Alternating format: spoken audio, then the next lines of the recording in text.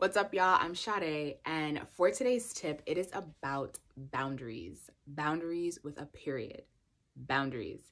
And I used to feel really intimidated about setting boundaries and communicating these things with people in fear of it coming across the wrong way or messing up a relationship. But I've come to find that boundaries help to maintain healthy and successful relationships, and it helps me to maintain my mental and emotional sanity throughout the day, because the reality is we can't be everything for everyone. We have to be everything for ourselves first, period, and then we can be things for other people.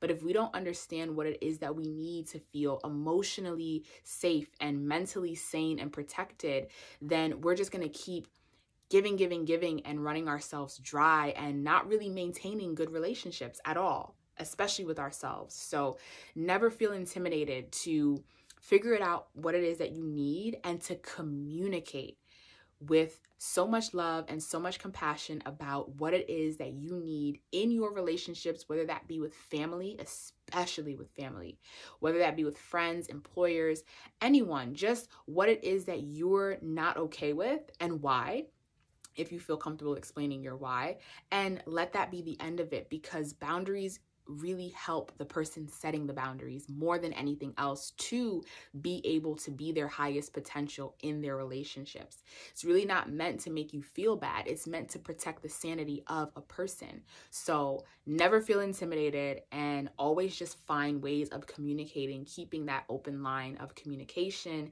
and being honest and being vulnerable.